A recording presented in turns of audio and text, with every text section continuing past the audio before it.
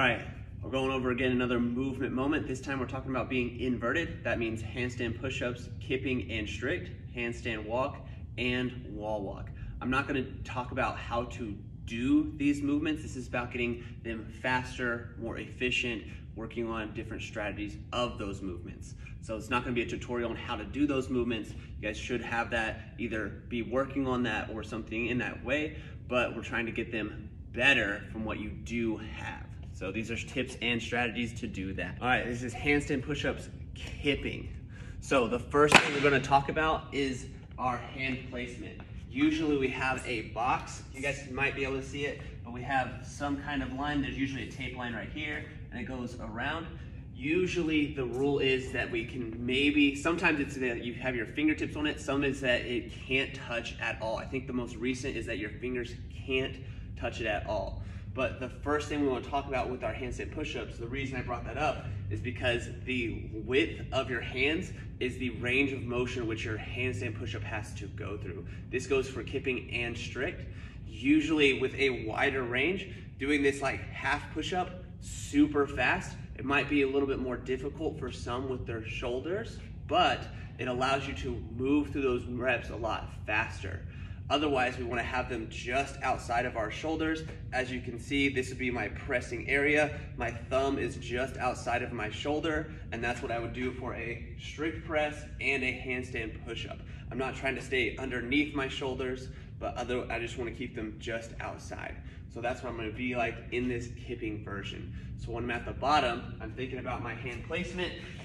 My hand's on this line, but there's actually a tape line right here that you just was taken off. But I would keep my hands inside the square. I'm kipped up, and then as I come down, I'm here, and my hands will always stay right here. If I could push it and put my fingertips on here, then that would allow less range of motion that I have to go through. But otherwise, you want to stay inside that box. You guys can play with different hand placements, what works best for you. But the next thing we're going to talk about is our actual kip of our feet. So you're gonna watch the difference of my kip, of how much I'm pushing with my legs. When we're starting our handstand push-ups, a lot of times the biggest kip possible will allow less fatigue on your shoulders. So that's what we usually start out with, where I'm gonna pull my knees all the way to my elbows. As you learn to speed up and that capacity develops, you might even shorten your kip to allow for greater speed through the reps. Because that big loading, we don't always have the time to do that. So we want to develop that shoulder strength so that we can shorten that kip and allow the speed to go a little bit quicker. So here's the first one, the big push of my legs. Now, all the way down basically to my elbows, big kip up. I barely feel that in my shoulders. Coming all the way down, big kip up. Outside of that, you have your short kips. Just barely bending my legs. I'm still getting a huge drive with my legs, but I'm just not taking that extra moment to get as big of a drive as possible. I'm still kicking really hard, but I'm just not going all the way down to create that large loading time. It's a little bit harder on my shoulders, but I'm able to move through reps a lot quicker while still taking some fatigue away from my shoulders. All right, next portions of that kip of our handstand push-ups, we're talking about our head placement and our hip placement, considering when we're in that kipping position. So when we do this hip position, I talked about that big kip where I'm pulling my knees all the way close to my elbows.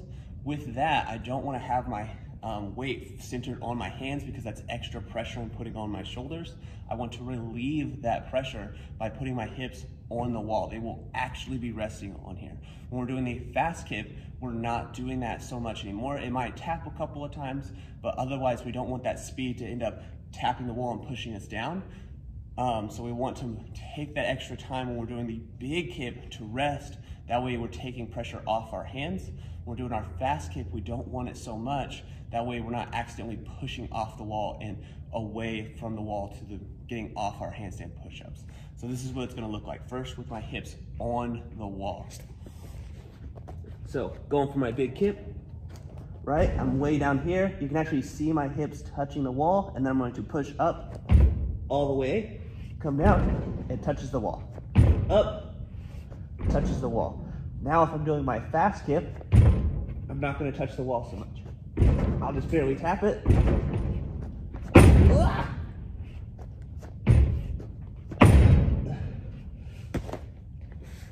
I'm not so much resting on the wall for my kips, but I might just tap the wall. I'm not trying to hit against it. I don't need to feel that, because sometimes you'll get in your kip and you're going a lot of reps and you'll be away from the wall. You don't want to always have to feel that wall, but you likely will, even with those fast kips. So think about when you're doing the big kip, actually resting that hip on the wall. And when you're doing those fast kips, it should just be a tap, tap, tap, not a big rest on the wall. Aside from that, you want to think about our head position. When we're in the bottom of our kip, we're not trying to pull all of our weight to the back of our head. That's actually dangerous for your neck. We want to keep that tight tuck, chin locked in, and we're putting on the crown of your head. So just the top, not on your forehead, not way back here on the flat part of your head, but the crown of your head. So when I'm in my bottom position, I'm not sitting way back here where my head is flat. I'm actually slightly forward on the top crown of my head. I don't know if you guys can see this space, but there's a small space right here between the mat and the back of my head. So I want to keep my head forward. My neck is actually tight, where now I can press up, tight position. I'm not rocking back and forth every time. A lot of times you guys will see people rock back, and then when they want to press, they'll rock forward. That would become very dangerous when we're going through lots of reps, so you want to keep your neck in one position. What helps that is looking across the room at the bottom corner of the opposite side of the room. That way you're always locked in one place, you're keeping your eye on that place, and then your head will stay in one position rather than press, look up, back down.